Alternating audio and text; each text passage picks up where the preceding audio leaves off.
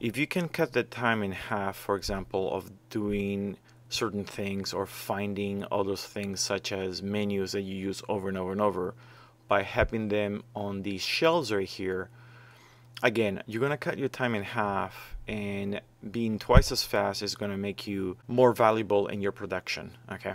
The easiest way to create a shortcut for a shelf, right? We would go to whatever that item is. So for example, if I go to Windows, and let's say that I want to use the hypershade to look at my textures or to edit my textures and my shaders, I would have to go to Windows, Rendering Editors, and there is a hypershade. So what I'm going to do is I'm going to hold the Shift and the Control key. I'm going to click on the hypershade menu.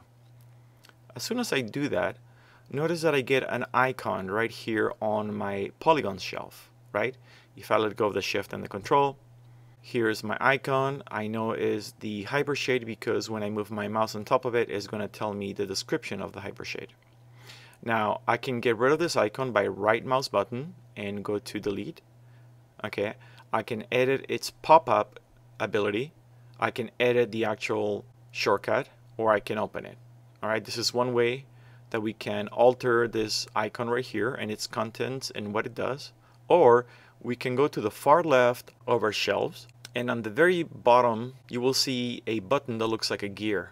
All right, so if I click on it, I get this menu right here. I can turn on and off the visibility of the tabs. I can open the shelf editor. I can navigate between shelves. I can create a new shelf. I can delete a shelf, and I can load a shelf. And also, every time you guys add a shortcut to your shelves, or you delete a shortcut, or you move the icons around, we always have to save the shelves.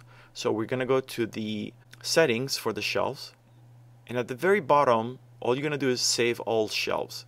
This way, the next time you open Maya, your shelves will be in the order and will contain the items that you added on or modified around. Okay? So again, let's modify that hypershade icon. We're going to go to our shelf editor. Okay. And the shelf editor is very simple. On one side you have your shelves, and on the other side you have the shelf content. Okay, so if I pick on my polygons shelf by selecting it, you will notice that these are all the contents for that specific shelf.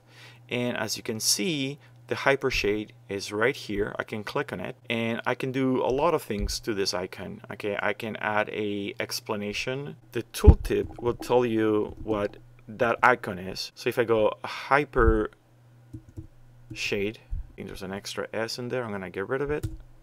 So now when I save it, look what happens when I move my mouse on top of that icon. Excellent. Remember before it only said display and edit connections in shading networks. I added hypershade at the very beginning, and now I know exactly what that is. Let's go back to the shelf editor, and here I can move around.